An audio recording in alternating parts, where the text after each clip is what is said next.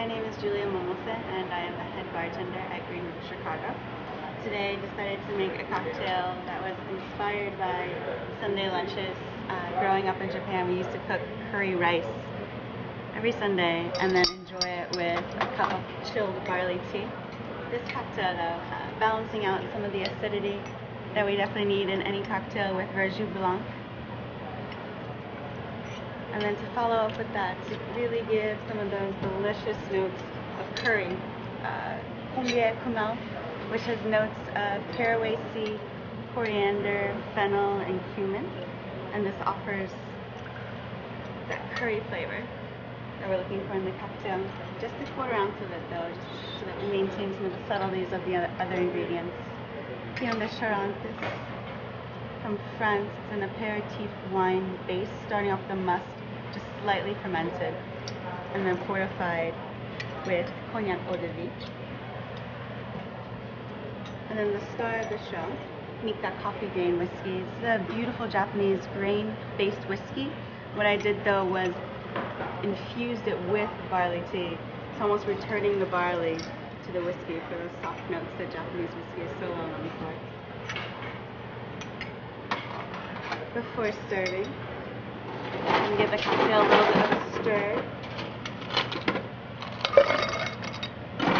These are cold draft ice cubes, known for their larger size, which allows for a little bit longer stirring time. More time on ice means more of a chill, less dilution.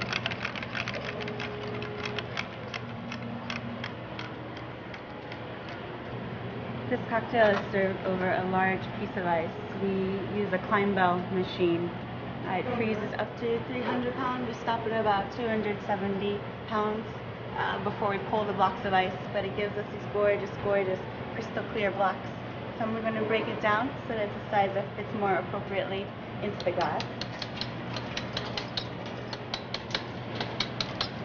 I'm using a 3-pronged Japanese ice pick. It allows for a little bit more control than a 5-prong pick. The balance is fantastic. With ice picks, you want the pick itself to have the balance like you would a chef's knife as well. It gives you a lot more control. Allows you to almost be one with the piece of ice or whatever you're cutting.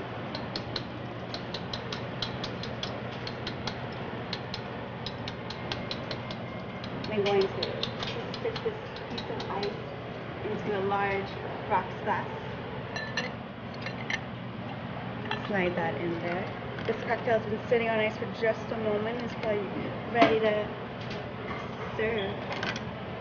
Now, with curry in Japan, it's traditionally served on a bed of perfectly cooked white rice with a side of these gorgeous red pickles called fukujinzuke.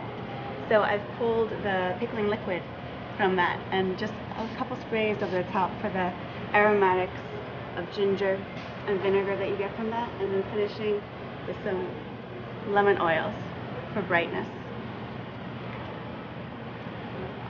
And here is the Cullerton Street cocktail. Cheers.